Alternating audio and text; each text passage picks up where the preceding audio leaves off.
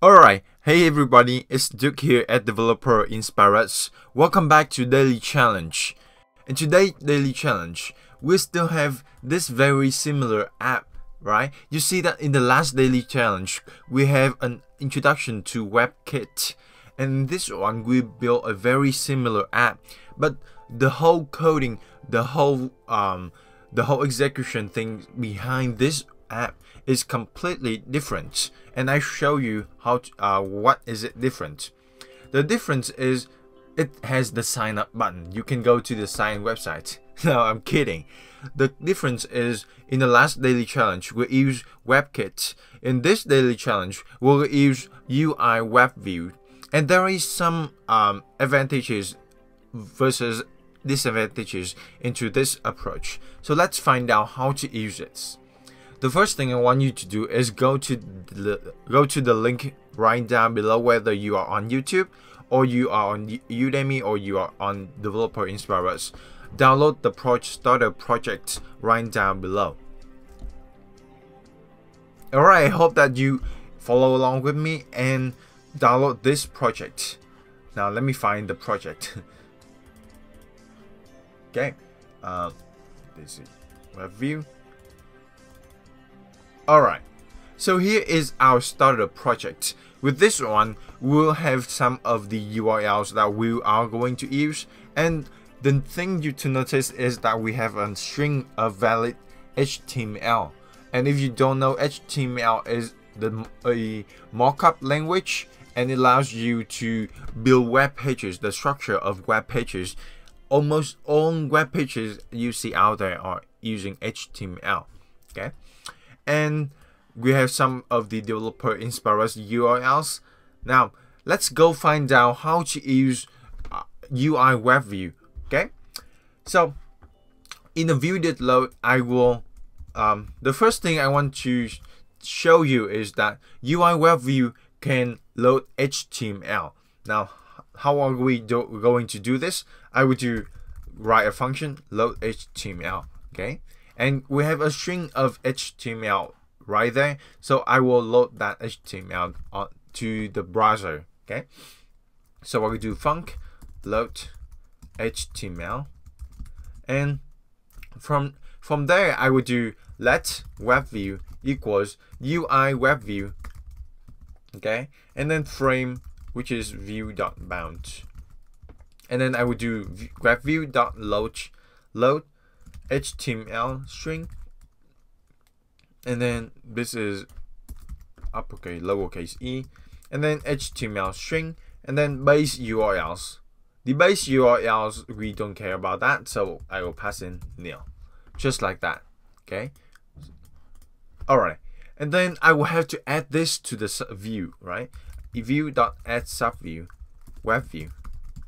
Okay, believe it or not, this is it. The point I want to prove with you is that UIWebView can load the whole blowing HTML. So you have a file HTML valid HTML string, you can load it here, and I believe that it can load. Let me comment this out, because this one we will comment this one out. Okay, the menu change, and then now let's run this one so that we can have a sense of what are we dealing with.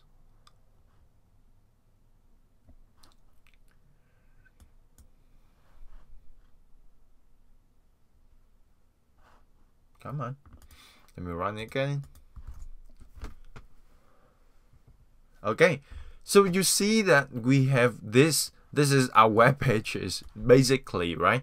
This is we loaded from raw HTML. You see that we have, this is a break. That's why we have a blank space, a blank line over there, and then we have the strong tag.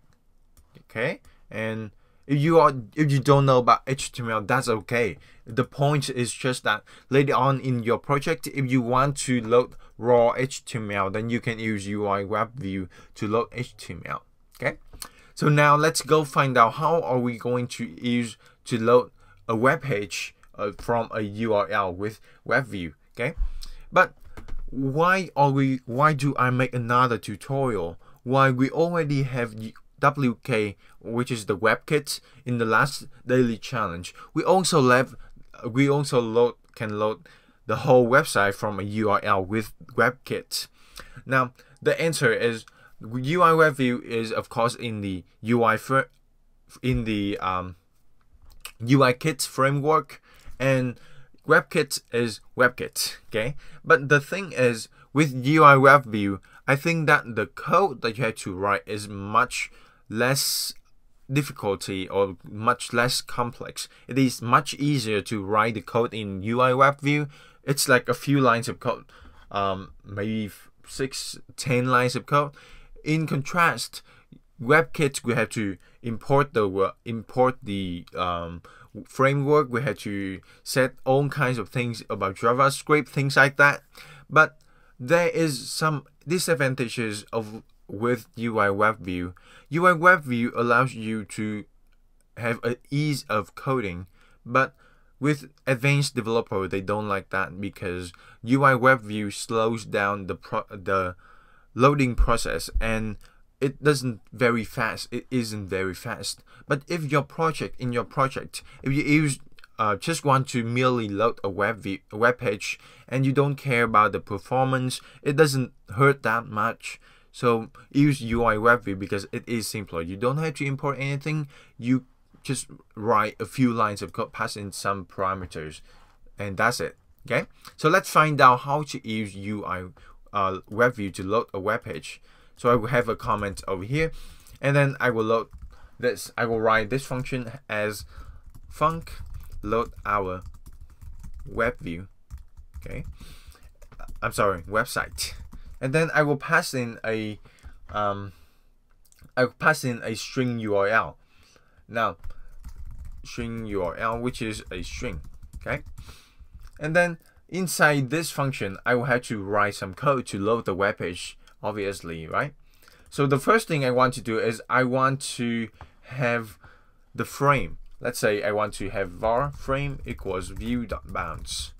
Next thing, I want to have the frame of I want to move the web view a little bit down below. So I will do frame.origin.y equals UI application.shared application.status bar frame and .height. So with this way, I can move the whole thing down a little bit below the status bar. And then I will do frame.size.height equals, minus equals frame.origin.y. Okay, and all right, and then I would do let WebView equals UIWebView, and then I do frame, which is view.bounds. And I'm sorry, you know what? We don't actually need that, so I will comment this out. Don't worry about that, okay? And then I would do WebView.scales page to fit, meaning that I have this whole black canvas of page of screen, and I want to fit the whole website. So if your website is more, it will fit it, but the user can still pinch and zoom to scale it back. Okay, and I want to send to true. Next thing, I want to add this as a subview, view.add subview, and then we'll do web view. Okay, so because we have a string of URL, so I will do let's URL if maybe we'll do if let's URL equals UI ns URL string URL. Okay, and if it is not nil, then I will have a request. Let request equals ns URL request URL. Okay, so we have an URL from the string we passed in this, and then we will have a request out of it. And then believe it or not, that's it, because we can have webview.load request, and then I pass in the request. Okay, all right, let's run this one. Okay, it doesn't load because I have to call it up here, right? So I will comment this out, and then I call load our web page, and by default I want to load the featured URL. So let's run this one. Okay, now it is loading. There we go. So you see that it is really easy to load a web view. Don't worry about this one because we grab it with a navigation controller. So everything will be down below the navigation bar. Okay, so you see that we have 6 lines of code, and actually we can make it much shorter with these things. It is much easier to write code in UIWebView, basically in UIKit framework, but the performance is not as efficient as and powerful as the WebKit, because the WebKit is the framework that power the whole Safari app. But with this one, it is just a UIKit thing that allows you to load a web page in a view controller. Okay, so the next thing I want to show you is that let's say I want to implement this thing. Okay, oh, I typed it wrong. So let's over here, I will uncomment this one and I will load this. And can you try to load it yourself? So let's pause the video and try to do it yourself. Alright, I hope that you pause the video and do it yourself. All you need to do here is just call this function, right? So let's say case 1, I want to load our website, which is the featured URL. Here I want to load website, but I want to load the tutorials website. And for this, I want to load the courses website. Okay, and let's do the load sign up page. All we need to do is load our website, sign up URL. Okay, so let's run this one. Okay, it is running. Alright, there we go. And let's say I want to sign up.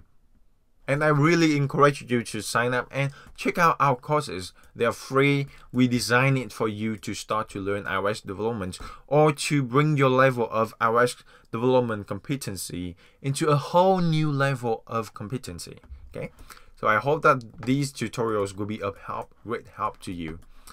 Alright, but you see that as we load a new web page, there's no indicator here. So let's use that. And by that, I want to introduce you to UIWebView delegate.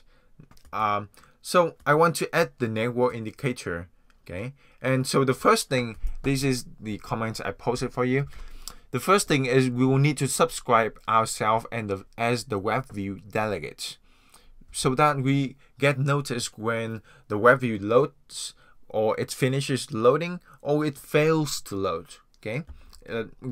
The case that it fails to load is maybe the user doesn't have cellular network or he or she isn't on Wi-Fi, right? So let's get this. We will have to subscribe to here, right? So I will do UIWebView delegate, and that's it. Right down here, I will do, let's have some space. Over down this mark, I will have some. I want to add some 3 methods I want to override. The first thing is WebView did start load. Okay, and this one, as the name suggests, it starts loading. This one gets called when WebView starts loading. So I will do UI application dot shared application and network activity indicator visible equals true. And then the next method I want to show you is func WebView did finish load. And this one I will just UI application, shared application, network activity, false. I want to hide that one. And maybe the WebView is it doesn't load. Okay, it fails to load. So I will have to do WebView and then WebView, and then we will have did fail load with error. Okay, and for this one we don't care about the error. Maybe you want to have an alert view into this and show the user what is the error. So I would do UI application, shared application dot network activity indicator false. Okay, so let's run this.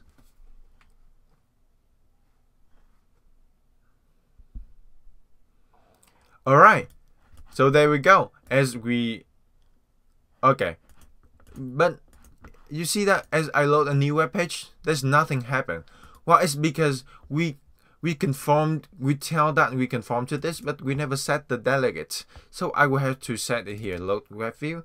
Okay, so I would do, before I add subview, I would do webView.delegate equals self. Alright, you see that we have this network indicator, right? Tutorials, sign up. Alright, very nice. I hope that you have been enjoying this tutorial. Leave me a comment or question below, and I will be reviewing comments and answering questions personally. If you want free iOS courses, visit me at developerinspirers.io. Create an account and join our free courses. Until next time, go out there, learn new things, create new products, and contribute to the world.